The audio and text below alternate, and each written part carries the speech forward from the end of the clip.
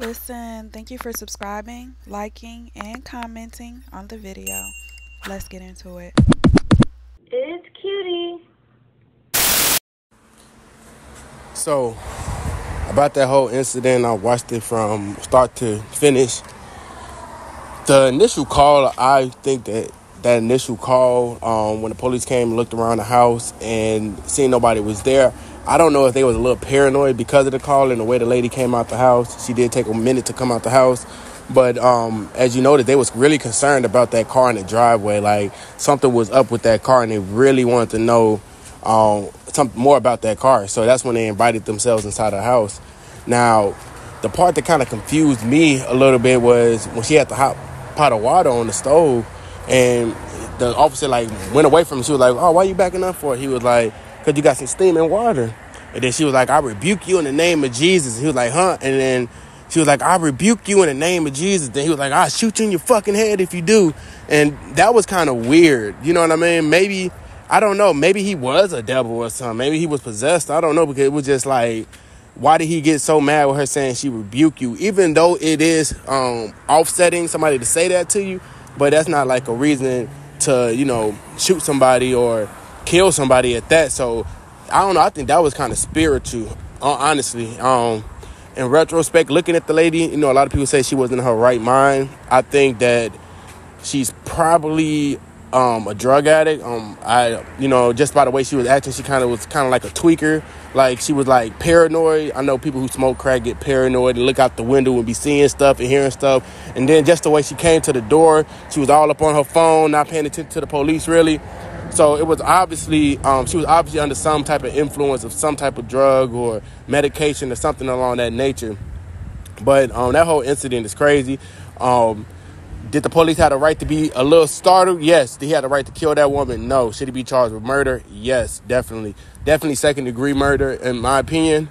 I'm not going to say it was premeditated, like they came to kill the lady, but in a moment, he could have used a better tactic. He had a taser. He could have tased the lady. For him to shoot the lady in the head over some hot water, even if she did throw the hot water on him, she was in enough distance that it wasn't going to affect him that much.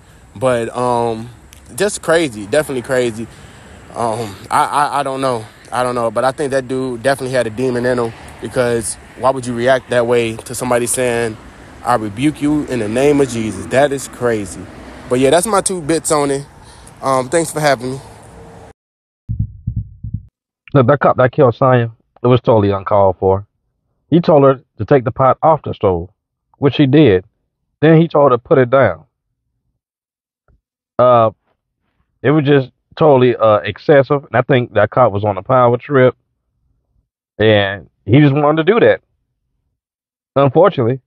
But I hope they put him under the jail, and that's where he stay. Hi, my name is Sharia. I'm a licensed clinical social worker with my very own private practice, and I am sharing my comments on the Sonya Massey story. To be completely transparent, I have not followed the story, and that is to protect my own peace and to prioritize my own mental health. The storyline is the same: another senseless killing of a member of the Black and brown community by a white police officer. And I don't really have any thoughts about it. I do think that I do have feelings about it. I think that it is sad. I think that it is disappointing. And I think that it's the same story with just different characters. I think more importantly, it's important to do what you need to do to protect your peace and prioritize your own mental health. And so because of that, I do not follow these storylines. I do not re-traumatize myself by watching the incidences or what took place that resulted in a member losing their life. I feel like that desensitizes individuals. So I would encourage those who do continue to watch the footage to stop, because it is desensitizing to actually see someone lose their life on camera, if that is what is in the video. And also, if you can lend a little compassion and empathy to this young woman's family. I'm pretty sure that it is difficult to know that this type of footage is being circulated, and if it were me, if this was my life that was taken and recorded by Bodycam, I would hope that it is not circulating the internet for my kids to continue to watch over and over again.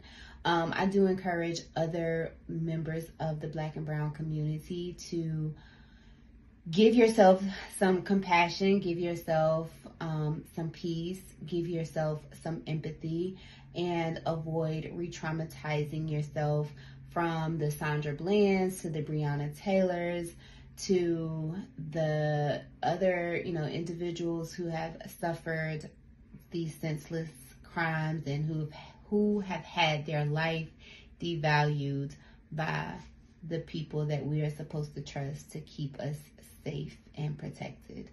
So those are my comments specifically about Sonya Massey. I do wish that, I do send my deepest condolences. I cannot imagine being in this situation as a mother, as a daughter to a mother, as a sister. I just couldn't imagine it, and my heart really goes out, and I really wish that there was something that we could do that was not so destructive or so aggressive because those types of protests continue to perpetuate the narratives that these members have, that continue to have them go into situations where they're supposed to be helpful and ending up being harmful. So I wish that there was something that we could do that could change the perspective and change the outcomes and the narratives in these particular situations so that we had less of these stories being created. And my deepest condolences and my heart also goes out to other members who are also triggered by this story, particularly, members like Breonna Taylor, again, Sandra Bland, I can't think of the black men, but all of those families that are re-triggered by these very similar stories. So that is my 2 cents, and I wish everybody protected peace. Bye. Hey, with that situation, it was kind of wrong on the officer's behalf because the lady did call for help. And he did come to her rescue, but all of the other nonsense was uncalled for. All she said, I rebuke you in the name of Jesus. And he basically hollered, I'm going to shoot you in the face. Like, for what, man? That's a woman. Even if she was attacking you with the water, you had to shoot her in the head. Come on, man. That was crazy.